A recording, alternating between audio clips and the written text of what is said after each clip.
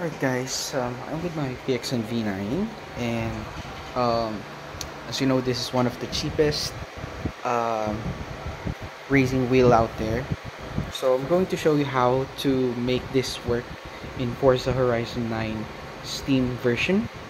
But basically, this is just gonna be a quick one. So first of all, make sure you downloaded the driver from the website PXN V9.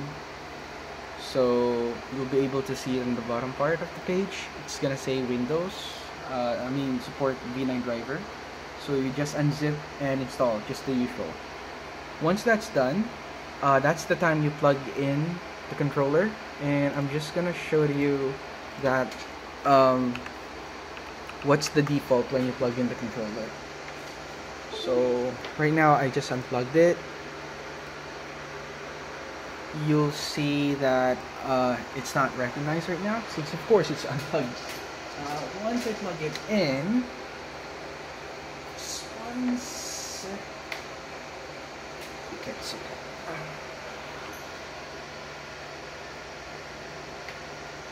okay, and there, it's recognized, but it's like an Xbox controller. That's the problem. This is where the problem is.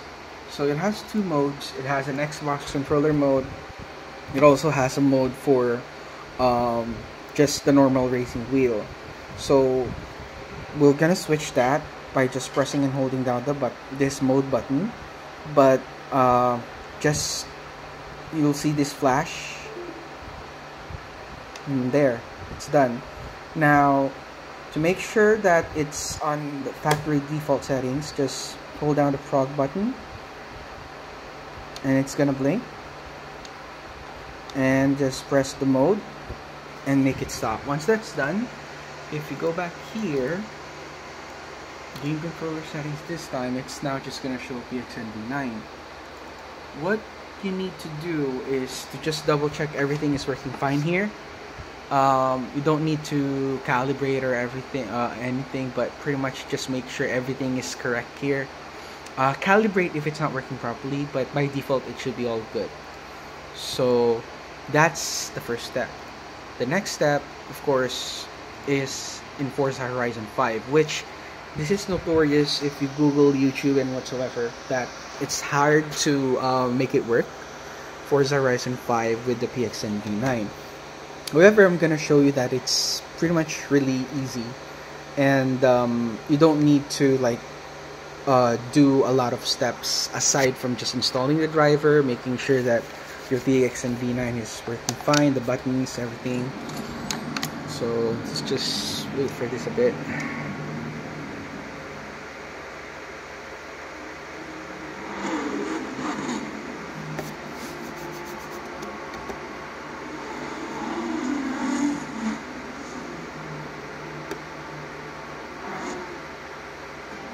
Okay, so launch menu. If it's your first time logging in, it's gonna ask for a Microsoft account to link it in. Just make sure you have it linked, and then start game. This is the tricky part. If you go under settings and then controls, change input mapping, you'll see that the wheel is recognized. However, there's no freaking way that you could have it map. You can't map it, unlike here, you just press something and it's gonna let you map, right?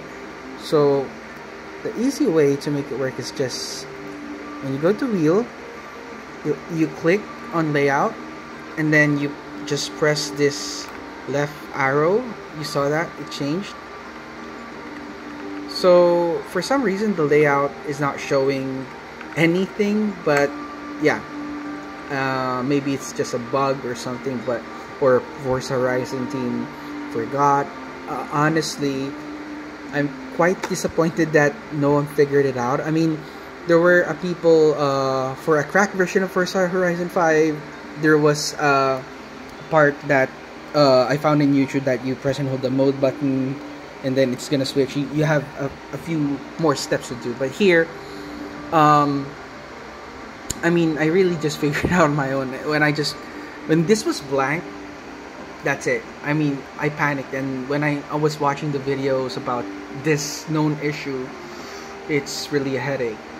However, when I accidentally press the left arrow or the arrow keys here, while this is on wheel mode, then that's it. So you can see that you'll be able to map the keys now. So pretty sure there's a lot of people, they bought it on Xbox, they bought it on YouTube, I'm sorry, on Xbox, or they bought it in what I call this, Steam.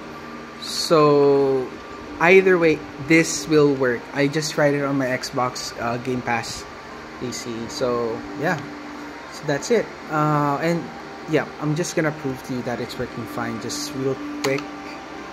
And I'm just gonna change everything here.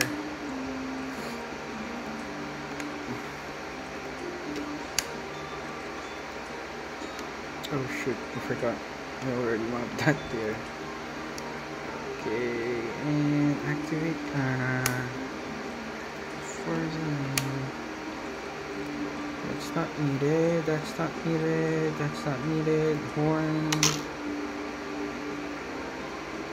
Reverse gear. So the reverse gear, here's another thing I found in YouTube. Thanks to that guy, I found he's the only one that you're gonna be able to explain it. But you press and hold down this shifting gears.